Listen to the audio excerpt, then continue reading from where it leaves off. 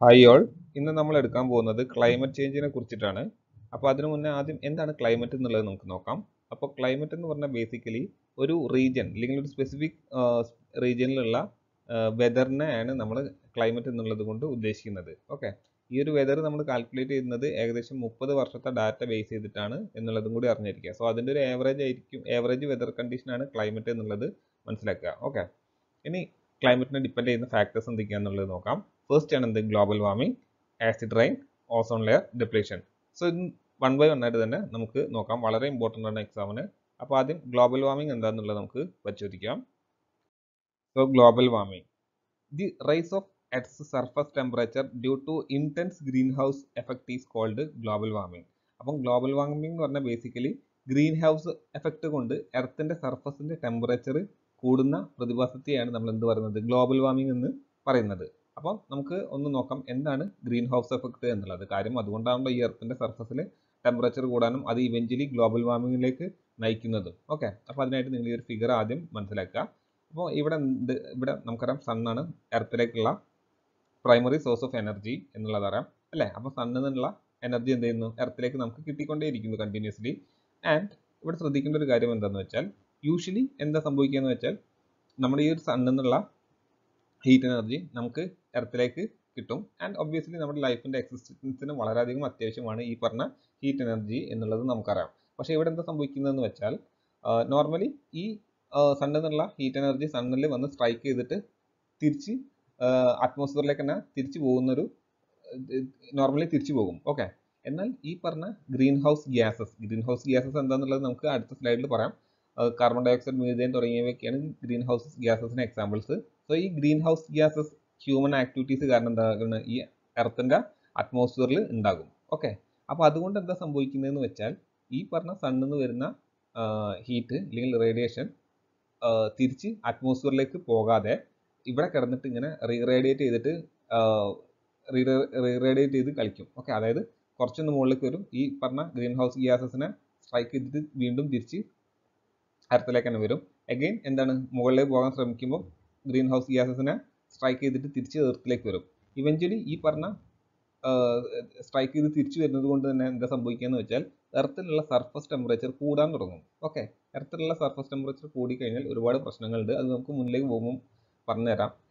ഇപ്പം നിങ്ങൾ ഈ ഒരു കാര്യം മനസ്സിലാക്കുക, ഗ്രീൻ ഹൗസ് എഫക്റ്റ് എങ്ങനെയാണ് എന്നുള്ളത്, ആ ഒരു മെക്കാനിസം മനസ്സിലാക്കുക. നമ്മുടെ എർത്തിൽ നിന്നുള്ള റേഡിയേഷൻ ഈ പറഞ്ഞ ഗ്രീൻ ഹൗസ് ഗ്യാസസിൽ സ്ട്രൈക്ക് ചെയ്തിട്ട് തിരിച്ച് എർത്തിലേക്ക് തന്നെ വരുന്നു. അതുകൊണ്ട് തന്നെ എർത്തിലെ ടെമ്പറേച്ചർ റൈസ് ചെയ്യുന്നു. ഓക്കെ, ഇതാണ് ബേസിക്കലി ഒരു ഗ്രീൻ ഹൗസ് എഫക്റ്റ് എന്നുള്ളത് കൊണ്ട് മനസ്സിലാക്കുക. ഇനി ഗ്രീൻ ഹൗസ് എഫക്റ്റ് കൊണ്ട് നമുക്ക് ചില അഡ്വാൻറ്റേജസ് ഒക്കെ ഉണ്ട്, അല്ലെങ്കിൽ ആപ്ലിക്കേഷൻസ് ഒക്കെ ഉണ്ട്. നമുക്ക് ഈ ചെടികളെയൊക്കെ ഈസി ആയിട്ട് കോൾഡ് കൺട്രീസിലും വെസ്റ്റേൺ കൺട്രീസിലൊക്കെ കൾട്ടിവേറ്റ് ചെയ്യാനും ഈ ഗ്രീൻ ഹൗസ് എഫക്റ്റ് കൊണ്ട് നമുക്ക് സാധ്യമാകും. അപ്പോൾ അതൊരു അഡ്വാൻറ്റേജ് ആണ്. എന്നാലും നമുക്കൊരു എൻവിറോൺമെൻറ്റ് പെർസ്പെക്റ്റീവിൽ പറയുകയാണെങ്കിൽ വളരെ ഡിസഡ്വാൻറ്റേജ് ആയിട്ടുള്ള ഒരു കാര്യമാണ് ഈ ഗ്രീൻ ഹൗസ് എഫക്റ്റ് എന്നുള്ളത്. കാര്യം എന്താണ്? നമ്മുടെ എർത്തിൻ്റെ ടെമ്പറേച്ചർ കൂടാൻ കാരണമാകും. ഓക്കെ, ഇനി നമുക്ക് നോക്കാം ഗ്രീൻ ഹൗസ് എഫക്ട്സിൻ്റെ കാരണം എന്തൊക്കെയാണെന്നുള്ളത്.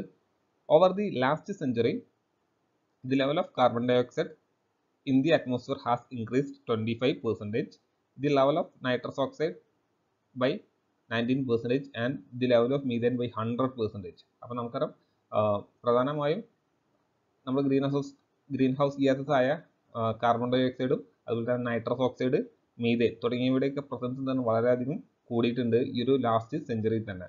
അപ്പോൾ അതുകൊണ്ട് തന്നെ എന്താണ്, these three major global warming gases R released in to atmosphere by burning of fossil fuels, industrialisation, mining, deforestation, exhaust from increasing automobiles and other anthropogenic activities. അപ്പോൾ മെയിനായിട്ട് ഈ ഹ്യൂമൻ ആക്ടിവിറ്റീസ് കൊണ്ടാണ് ഈ പറഞ്ഞ ഗ്രീൻ ഹൗസ് ഗ്യാസസ് എന്താണ് അറ്റ്മോസ്ഫിയറിലേക്ക് എത്തിച്ചേരുന്നത്. Okay, അപ്പോൾ അതാണ് നമ്മളുടെ കോസസിൽ വരുന്നത്. ഇനി നമുക്ക് നോക്കേണ്ടത് ഈ ഗ്ലോബൽ വാർമിംഗ് കൊണ്ട് ഉണ്ടാകുന്ന എഫക്ട്സ് എന്തൊക്കെയാണെന്നുള്ളത് നോക്കാം. Increase the evaporation of surface water, influence climate change. അപ്പം ഫസ്റ്റത്തെ പ്രശ്നമാണ് എന്ത്? നമ്മളുടെ എർത്തിലെ സർഫസ് ടെമ്പറേച്ചർ കൂടുകയാണെന്നുണ്ടെങ്കിൽ അവിടെയുള്ള ഫ്രഷ് വാട്ടറും മറ്റെല്ലാ വാട്ടറും തന്നെ ഈസി ആയിട്ട് ഇവാപ്പറേറ്റ് ചെയ്ത് പോകും അല്ലേ. ചൂട് കൂടുമ്പോൾ റേറ്റ് ഓഫ് ഇവാപ്പറേഷനും തീർച്ചയായും കൂടുന്നൊരു കാര്യമാണ്, അറിഞ്ഞിരിക്കുക. പിന്നെന്താണ്? Leads to declining biodiversity. കാര്യം നമുക്കറിയാം ടെമ്പറേച്ചർ 1 ഡിഗ്രി സെൽഷ്യസ് കൂടിയ തന്നെ അത് എൻവിറോൺമെൻറ്റിൽ അല്ലെങ്കിൽ ബയോഡൈവേഴ്സിറ്റി ഉണ്ടാക്കുന്ന ഇമ്പാക്റ്റ് വളരെയധികം വലുതാണ്. കാര്യം പല ലിവിങ് ഓർഗാനിസത്തിൻ്റെയും എക്സിസ്റ്റൻസ് പോലും ടെമ്പറേച്ചറിനെ ഡിപ്പെൻഡ് ചെയ്തിരിക്കുന്നതാണ്. ഓക്കെ, അപ്പോൾ 1 ഡിഗ്രി സെൽഷ്യസ് റൈസ് ചെയ്താൽ തന്നെ ആ ലിവിങ് ഓർഗാനിസത്തിൻ്റെ ലൈഫ് തന്നെ നശിക്കാൻ ചാൻസ് ഉണ്ട്. പിന്നെയാണ് melting of mountain glaciers and pallor ice which cos rice in see level. നമുക്കറിയാം ഒരുപാട് പോളർ ഐസും അതുപോലെ തന്നെ ഗ്ലേഷ്യേഴ്സും ഒക്കെ ഉണ്ട്, അതൊക്കെ തന്നെ ഉരുകാൻ തുടങ്ങും, ഇവഞ്ച്വലി വാട്ടർ ലെവലും കൂടും. Change the climate and rainfall, reduction in food production. അപ്പോൾ ഗ്ലോബൽ വാർമിംഗ് കൊണ്ട് എന്താ മറ്റൊരു പ്രശ്നമാണ് ക്ലൈമറ്റ് ചേഞ്ച് ഉണ്ടാകുന്നു, അതുകൊണ്ട് തന്നെ ഫുഡ് പ്രൊഡക്ഷൻ റെഡ്യൂസ് ചെയ്യാൻ ചാൻസ് ഉണ്ട്. പിന്നെയാണ് എന്ത്, the biological productivity of Ocean also decreases due to warming of earth surface. പിന്നെ ഓഷ്യനിലെ ടെമ്പറേച്ചറും എന്താണ് ഡയറക്റ്റ്ലി കൂടും. ഓക്കെ, നമ്മളെ കരഭാഗത്ത് മാത്രമല്ല ഈ ഒരു ഗ്ലോബൽ വാർമിംഗ് കൊണ്ട് ടെമ്പറേച്ചർ കൂടുക, ഓഷ്യനിലും കൂടും. ആൻഡ് ഓഷ്യാനിക് ലൈഫിനെയും അത് സാരമായിട്ട് തന്നെ ബാധിക്കും.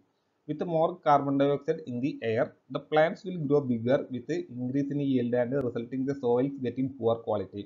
അപ്പം മറ്റൊരു പ്രശ്നമാണ് എന്ത്, ഈ CO2 ഒക്കെ അറ്റ്മോസ്ഫിയറിൽ കൂടുതലാണെങ്കിൽ പ്ലാന്റ്സിൻ്റെ ഗ്രോത്ത് വളരെയധികം കൂടും, ഇവഞ്ച്വലി നമ്മുടെ സോയിലിനെ ഡീഗ്രേഡ് ചെയ്യാനും സാധിക്കും.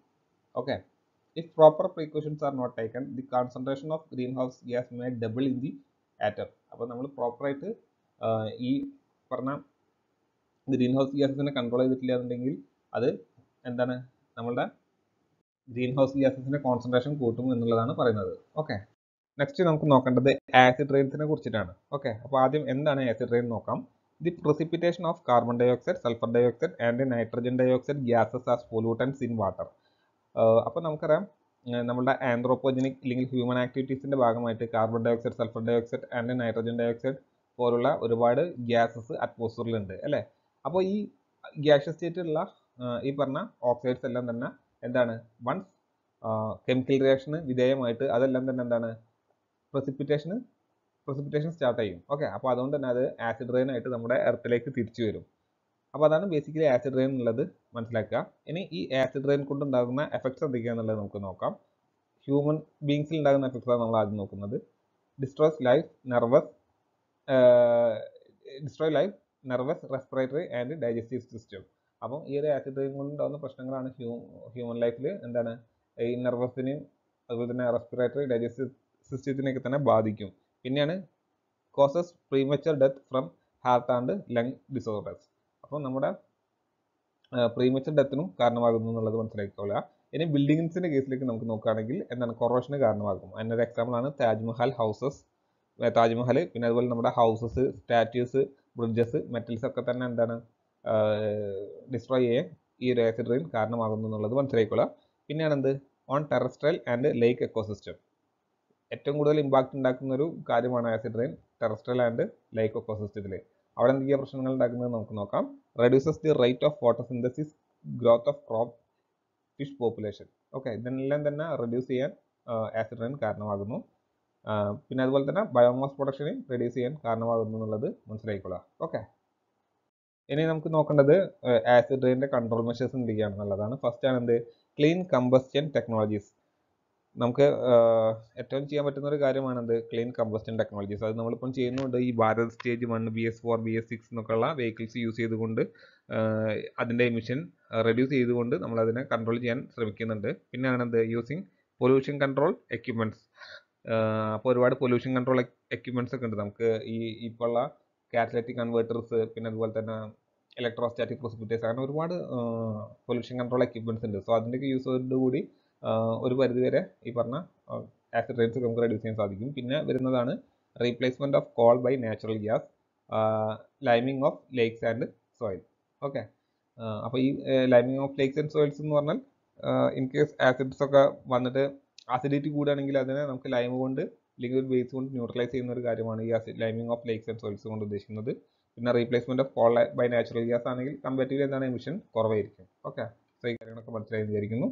നെക്സ്റ്റ് നമുക്ക് നോക്കേണ്ടത് ഓസോൺ ലെയർ ഡിപ്ലീഷനെ കുറിച്ചിട്ടാണ്. അപ്പോൾ ആദ്യം എന്താണ് ഓസോൺ ലെയർ ഡിപ്ലീഷൻ എന്ന് നമുക്ക് നോക്കാം.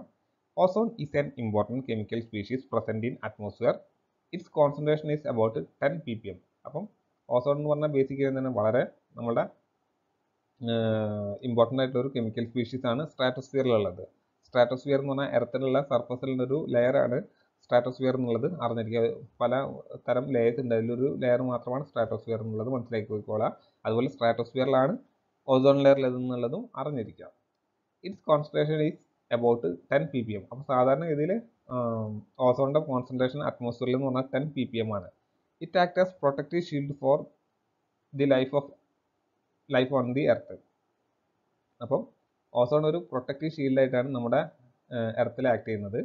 Ozone is produced and also broken down by photochemical reactions the maintaining equilibrium. അപ്പം ഓസോൺ ബേസിക്കലി എന്താണ്, കണ്ടിന്യൂസ്ലി ഓസോൺ എന്ന് പറഞ്ഞാൽ O3 ആണ്.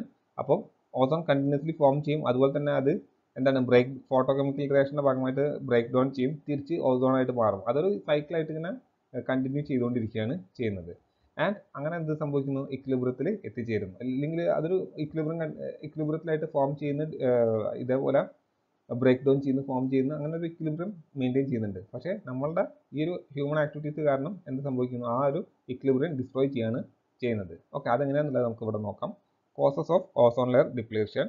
Chlorine released from CFC and bromine released from halogens is the most important chemical associated with ozone layer depletion. അപ്പോൾ ozone layer ഡിപ്ലീഷന് പ്രധാനപ്പെട്ട agents എന്തൊക്കെയാണെന്ന് വെച്ചാൽ ക്ലോറിനും അതുപോലെ തന്നെ ബ്രോമിനും ആണെന്നുള്ളത് മനസ്സിലാക്കിക്കൊള്ളുക. ക്ലോറിൻ CFC എന്നാണ് റിലീസ് ചെയ്യുന്നത്, ബ്രോമിൻ അതുപോലെ തന്നെ ഹാലജൻസ് എന്നാണ് വരുന്നത് മനസ്സിലാക്കിക്കൊള്ളുക. The halogens are used in fire extinguishers and CFC R extensively used in air conditioners and refrigerators. അപ്പം ഹാലജൻസ് നമ്മൾ ഫയർ എക്സ്റ്റിംഗ്വിഷേഴ്സിലാണ് യൂസ് ചെയ്യുന്നത്, അതുപോലെ തന്നെ CFC നമ്മൾ പ്രധാനമായും യൂസ് ചെയ്യുന്നത് എയർ കണ്ടീഷൻസിലും റെഫ്രിജറേറ്റേഴ്സിലും റെഫ്രിജറൻ്റ് ആയിട്ടാണെന്നുള്ളത് മനസ്സിലാക്കിക്കൊള്ളുക. എന്നാൽ ഇപ്പം നമ്മൾ എന്താണ് ഇതിൻ്റെയൊക്കെ തന്നെ യൂസ് വളരെയധികം കുറച്ചിട്ടുണ്ട് എന്നുള്ളത് മനസ്സിലാക്കിക്കൊള്ളുക. എന്നാലും സ്റ്റിൽ നമ്മൾ യൂസ് ചെയ്യുന്ന ഈ റെഫ്രിജറൻറ്റിലൊക്കെ തന്നെ ഇതിൻ്റെ പല ലോവർ ഡെറിവേറ്റീവ്സ് ആയിട്ടുള്ള കെമിക്കൽസ് ഉണ്ട് എന്നുള്ളത് അറിഞ്ഞിരിക്കുക. എന്നാലും അത്രക്കും ഇമ്പാക്റ്റ് ഉണ്ടാക്കുന്നില്ല ഈ CFC പോലെ എന്നുള്ളത് മനസ്സിലാക്കിക്കൊള്ളാം. പിന്നെയാണ് methyl bromide used during packing of fruits to prevent bacteria action flows out in to the atmosphere as soon as the packing is opened. This cause heavy damage to ozone. അപ്പം methyl bromide നമ്മൾ എന്താണ് പാക്കിങ്ങിന് വേണ്ടിയിട്ട് ഈ ബാക്ടീരിയൻ്റെ പ്രിവെൻഷനും sanitise ഒക്കെ ചെയ്യാൻ വേണ്ടിയിട്ട് methyl bromide use ചെയ്തിട്ടാണ് നമ്മൾ പാക്ക് ചെയ്യുക. സോ വൺസ് ഈ പാക്ക് നമ്മൾ ഓപ്പൺ ചെയ്താൽ എന്താണ് ഈ മീഥൈൽ ബ്രോമൈഡ് നേരെ അറ്റ്മോസ്ഫിയറിലേക്ക് ചെന്നിട്ട് ഓസോണിനെ ഡിപ്ലീറ്റ് ചെയ്യാൻ കാരണമാകും. ഓക്കെ, പിന്നെയാണ് high altitude aircraft and chemical emitted by industrial plants and automobiles. പിന്നീട് വരുന്ന ഓസോൺ ലെയർ ഡിപ്ലീഷൻ്റെ കോസസ് ആണ് എന്തൊക്കെ, എയർക്രാഫ്റ്റ് എന്നുള്ള എക്സോസ്റ്റ്, പിന്നെ അതുപോലെ തന്നെ chemical emitted by industrial plants and automobiles. Okay, അപ്പോൾ ഇത്രയുമാണ് ഓസോൺ ലെയർ ഡിപ്ലീഷൻ്റെ കോസസ് എന്നുള്ളത് മനസ്സിലാക്കിക്കൊള്ളുക. ഇതിന് പുറമേ ഒരുപാട് കാരണങ്ങളുണ്ട്, പക്ഷേ ഇതാണ് മേജറായിട്ട് കോൺട്രിബ്യൂട്ട് ചെയ്യുന്നത് എന്നുള്ളത് അറിഞ്ഞിരിക്കുക. ഓൾറൈറ്റ്, ഇനി നമുക്ക് നോക്കേണ്ടത് ഓസോൺ ലെയർ ഡിപ്ലീഷൻ കാരണം ഉണ്ടാകുന്ന effects എന്തൊക്കെയാണെന്നുള്ളതാണ്. Marked rice in cos skin cancer. അപ്പോൾ നമുക്ക് സ്കിൻ ക്യാൻസറിന് കാരണമാകും. പിന്നെ ഡാമേജ് ഇമ്മ്യൂൺ സിസ്റ്റം, നമ്മുടെ ഇമ്മ്യൂൺ സിസ്റ്റം ഡാമേജ് ചെയ്യാൻ കാരണമാകും. I alignment such as cataract കാറ്ററാക്ടിന് കാരണമാകും. Shorter life of pains and plastics, നമ്മുടെ പെയിൻസും പ്ലാസ്റ്റിക്സ് ഒക്കെ തന്നെ ഈ UV റേഡിയേഷൻസ് ഡിസ്ട്രോയ് ചെയ്യും വളരെയധികം പെട്ടെന്ന് തന്നെ. പിന്നെ restricted growth and crop damage, അപ്പം അഗ്രികൾച്ചർ സെക്ടറിലും ഇമ്പാക്റ്റ് ഉണ്ട്. പിന്നെ ഡിസ്ട്രക്ഷൻ ഓഫ് അക്വാട്ടിക് ലൈഫ്, നമ്മുടെ അക്വാട്ടിക് ലൈഫിന് നെഗറ്റീവ്ലി ഇമ്പാക്റ്റ് ചെയ്യുന്നുള്ളത് അറിഞ്ഞിരിക്കുക. പിന്നെ എങ്ങനെ നമുക്കിത് കൺട്രോൾ ചെയ്യാൻ സാധിക്കും എന്നുള്ളതാണ്. റീപ്ലേസിങ് CFCs, നമ്മളിപ്പം ചെയ്തുകൊണ്ടിരിക്കുന്നത് ആ ഒരു കാര്യമാണ്. ക്ലോറോഫ്ലോറോ കാർബൺ ബേസ് ചെയ്തിട്ടുള്ള റെഫ്രിജറൻസ് ഒക്കെ ഒഴിവാക്കിയിട്ട് നമ്മൾ പുതിയ അഡ്വാൻസ്ഡ് എൻവിറോൺമെന്റലി ഫ്രണ്ട്ലി ആയിട്ടുള്ള റെഫ്രിജറേറ്റേഴ്സ് ആണ് നമ്മൾ യൂസ് ചെയ്യുന്നത്. ഓക്കെ, സോ ഇത്രയും കാര്യങ്ങൾ നമ്മൾ പ്രധാനമായും ഈ ഒരു ദിവസം എടുക്കുന്നത്. അപ്പോൾ നിങ്ങൾക്ക് എല്ലാവർക്കും മനസ്സിലായെന്ന് വിചാരിക്കുന്നു. സോ ഇന്നത്തെ ക്ലാസ് നമുക്ക് വേണ്ടി ചെയ്യാം. Thank you.